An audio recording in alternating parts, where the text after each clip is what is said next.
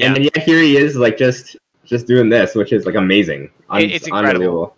Yeah, it's like it's putting ripples through a lot of the other fighting game people or like fighting game designers and stuff. Oh yeah, let's get the rollback. Hello, like no more slacking off. Somebody needs to hire that guy and just pay him a stupid amount of money. Yeah, here we go. All right, Falcon versus Marth. You know, this matchup, like back in the day, I thought this matchup was pretty free for Falcon, right? Right. Like back in my day, but as soon as like Quaff started to get really good, and like now like seeing Zane and like even just playing Marth a lot on netplay, it's like oh my god, I think this matchup has gone like a full 180 at least for me. I still play like it's 2015, but still, you know what I mean? Like this matchup I think is actually pretty difficult. Like it definitely feels like so good.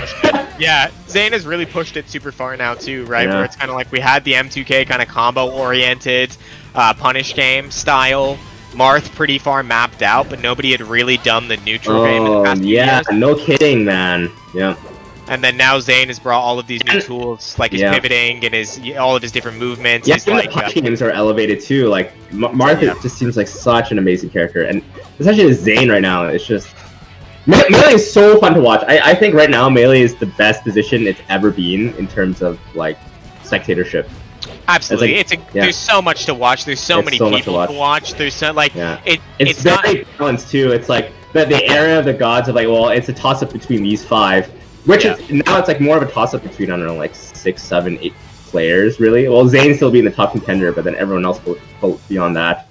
There's a lot of variability, and there's a lot of like infighting between the variability as well, and there's so many unique character arcs, right? We've got 3 Falcons, right? Like we've got 3 unique Falcons nonetheless, right? And S2J, Wizzy. One thing that is consistent though, Red, ever since I started playing Melee back in the mid 2000s, is Marth is a good character. He's always been up there. Like out of every character in the game, Marth has definitely had the longest reigning hold on the #1 character, or like not the #1 character in Melee, but like the #1 player in Melee playing that character. You know what I mean? Right. Yeah.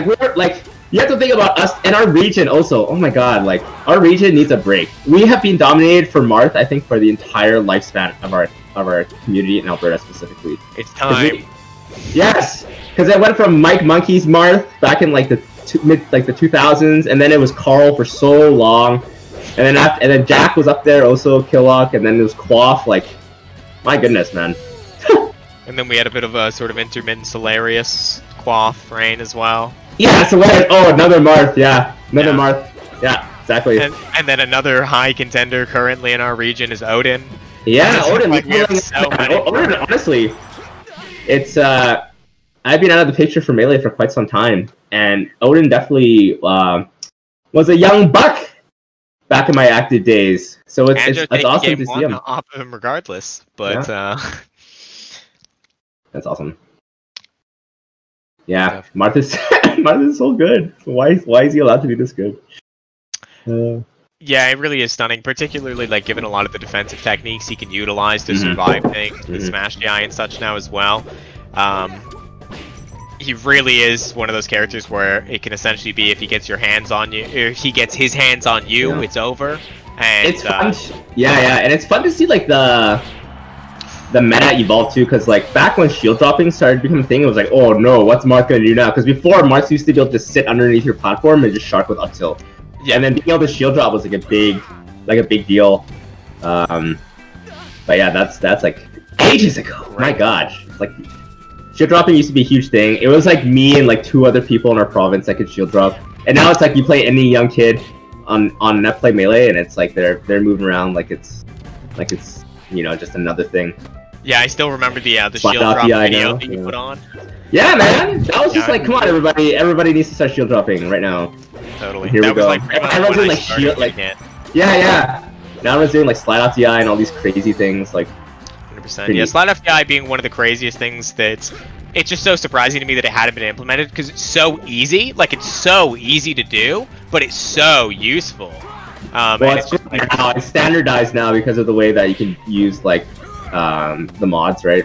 And having your unified unified controllers, I guess. Yeah, UCF. I or suppose standardized controllers. Yeah, Yeah. standardized controllers. Yeah. Yeah, that definitely makes it easier.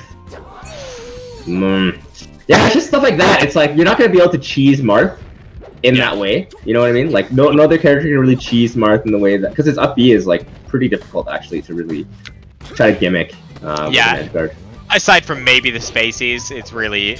Yeah, but even then, it's like the fast forward, like Marth will just like sneeze on you if you're off stage and you die, right? Exactly. Yeah, you're risking a talk every time you go out there. Yeah, exactly. Yeah. Super impressive fair walls by Odin here. Oh, slide off back air. That was nice.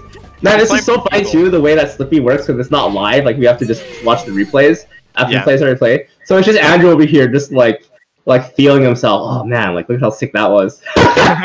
He's right though. I mean, he's right. Like it would be different if it wasn't sick, but it is. So I mean, he can relive it. I'm excited if he wants to stay Captain Falcon. Great. Yeah, I like it. You know me, I'm a Falcon fan. Oh yeah, I'll take Falcon gameplay all day. All day. And then Dreamland now for game 3. Dream. So Anjo's counter pick. Makes sense. He wants the space to move around. Yep. Ooh, gentlemen. What I really like too is no transformation stadium. Yeah. That's like the best part of all of this, man. So sick. I feel like I was cheated because I haven't really had much chance to play on normal Pokemon, and now it's just frozen, so I never even got the chance. Oh my gosh. I wanted to do the shenanigans in like Pit and stuff. I mean, I'm a Fox player, so that's why, but... Long overdue, for sure. Yeah, new technology, man. Melee. What a game. And it's just evolving, you know? It's just getting better, the players are getting better, and it's an easier time than ever to get involved in as well. Like the things such as Uncle Punch, Slippy, all of these sorts of things, you can just play super easily and improve and get into competitive at a faster rate than ever before. Yeah, that's right. Yeah, it's so good.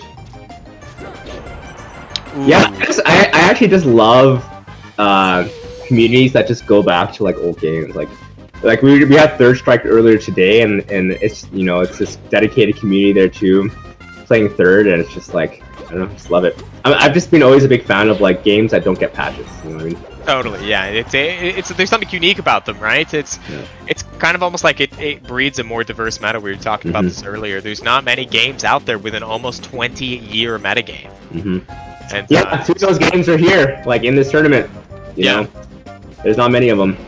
Yeah, it's super interesting to see from like an esports perspective as well, right? Like we've seen football and basketball progress over years, but we haven't ever seen that really with most fighting games, because most games go to the newest version. You get patches, or the newest version. Yeah, that's right.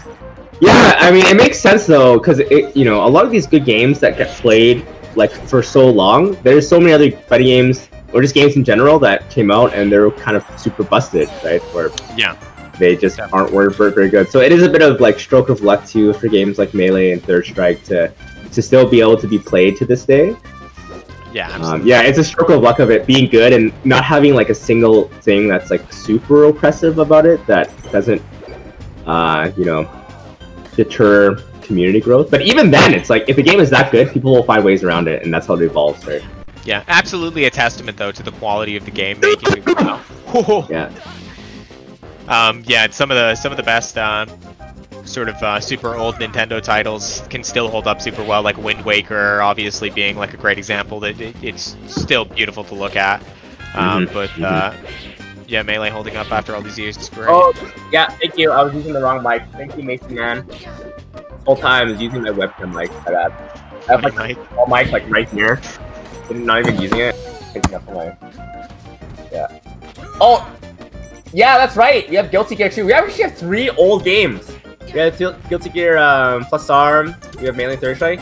How old is Guilty Gear? That's where my heart lies. Well, this is an older title. Do you have the 7-Up Jawa? Do you have the year for the Guilty Gear title we have? That's the old one that they brought rollback and play for.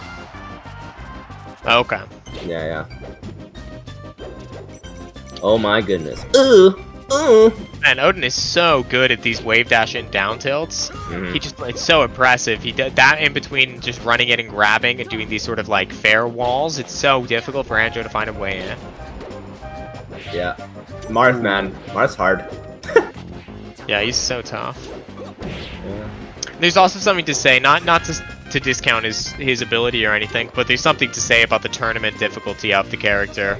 And sort of like the kind of lower input total amount. Yeah, that's a strength though. Yeah, that's a strength. It's like in any other fighting game, you can choose to play a high execution, high reward character, or you know, you just play Ken, right? You just play someone who's just, you know, pretty straightforward, pretty simple, and you know that by itself is a strong advantage in the tournament setting. Absolutely, yeah. When it's down to the wire, it's the last stock maybe of your tournament. It's hugely important. That's right. Ooh, 185? Ah! Both of them theoretically dying from one hit at this point. Oh my goodness. Depending on the hit. Yeah, that's and that's going to be the end of that game for Anjo. Alright. Here we go. Oh, 2002. Well, so like it's for 2002. Yeah. 2002. So Third Strike's the oldest one of the three, but yeah, those are three old games. That is one thing I will always stand by, alright? I will... Because I grew up playing these old games, all the events till the end of time that I run, and I pledge to this live, is I'll always feature those like small communities, small dedicated communities for those kind of games, man. Okay, well I'll come knocking with the CRT over my shoulder one day. You already know. You already know, man. I had to get rid of my old CRT because it got demagnetized and now it's awful. No. But then I was like, I can't live without a CRT because I also play all the retro games too, right? So I went out tonight. I got another CRT for myself.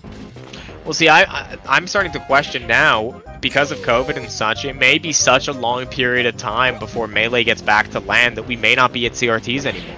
Yes, you know what? This might actually be the precedent set for Melee moving forward. We can finally just like, just get laptops and monitors, right? The thing that I was thinking about is the fact that, you know, I've got like 10 CRTs in my house, and over the course of COVID, I've been like seeing people saying they're getting rid of them, and I'm like, do I get it? Because I might not even ever use it. Yeah, keep it for now. Who knows? You know. Yeah, I'm not gonna get rid of any. I'm not adding for now. It still breaks my heart to see like recycled CRTs. You know? It does. Yeah, it's super saddening. Yeah, CRTs are so special. Absolutely. Ooh. Yeah, it's like honestly like watching clean Melee cuts like doesn't even seem right. I want to see like the CRT lines, you know. Yeah, it doesn't feel correct. The HD Melee. That's like for all old games. Like if I were to play like Ocarina of Time again, I want the title screen. Like I want the crackling and the, you know, when you get the title screen for Ocarina and you get the gallops, like that whole thing. That's the whole nostalgia effect. Yeah. If you're gonna play that in an emulator, it doesn't hit the same. It's true. It's definitely better on the original. It's like having music with like a record player and like the right scene and everything. Yeah, you know? that's like, right. The crackling of the vinyl record. Yeah. Exactly. It's its own sort of part of the experience. Oh my gosh. Yeah. Odin.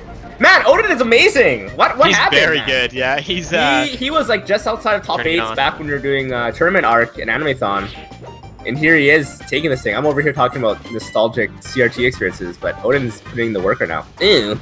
Slap.